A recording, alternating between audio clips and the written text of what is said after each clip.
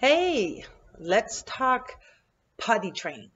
When I go out and talk to people with new puppies, we often, of course, have to talk about potty training. And one thing that's important to understand with puppies is they don't necessarily care if they pee or poop inside or outside. So it is up to us to show them the difference of where the value is. So what I often recommend is we need some structure and some management. So first of all, a good rule of thumb is take your puppy out every hour on the hour and take them out, maybe in the beginning, even on a leash, and take them out to the place where is the place where they like to go potty. So then when they go and just kind of be quiet, let them do their thing. When they're done peeing or pooping, that's when the fun starts. So that's where the treats comes out. This is where the leash maybe comes up. This is where you start playing the ball, running around the yard, playing fetch, doing things that they truly think is of high value and is fun. Just 5-10 minutes, and then you can go inside again.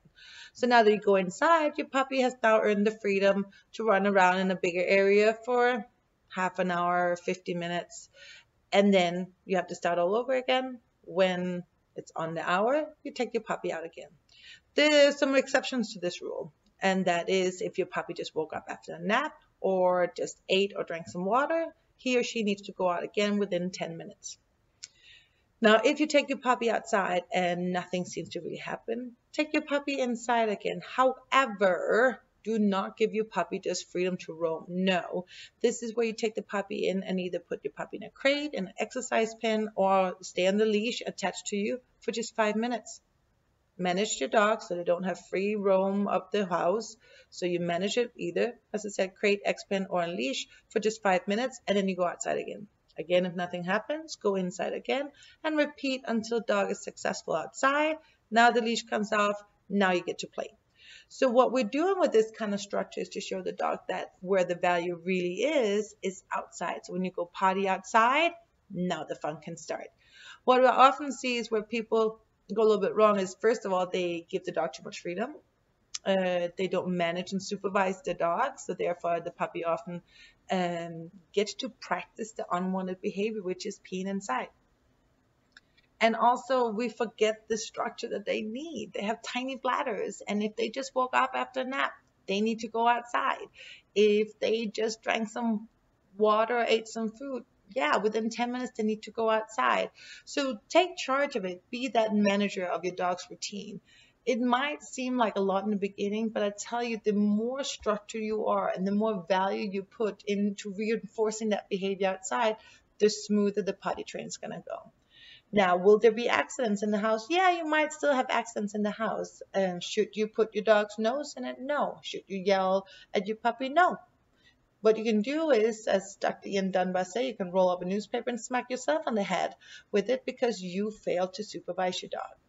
So structure and management is very important. And I want to say, with Murphy, did he have accidents inside? Yes, he did. But then he did really well, and I thought, we got it. And then about 5 months of age, he could be outside playing. He would come in, he would look at me, and then squat down and pee right in front of me. And I was like, what the? I thought we got this all figured out.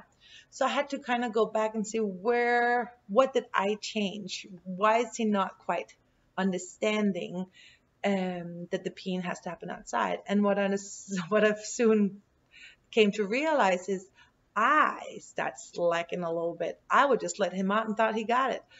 He didn't. He got so busy playing and get distracted he never really peed outside, and I was not there to supervise and make sure that he was successful in peeing outside. So what I had to do again was every time he had to go out, leash back on, outside to his potty area. As soon as he went potty, leash off. Now we could go have fun. And I just had to do it a few more times, and then we were back on track.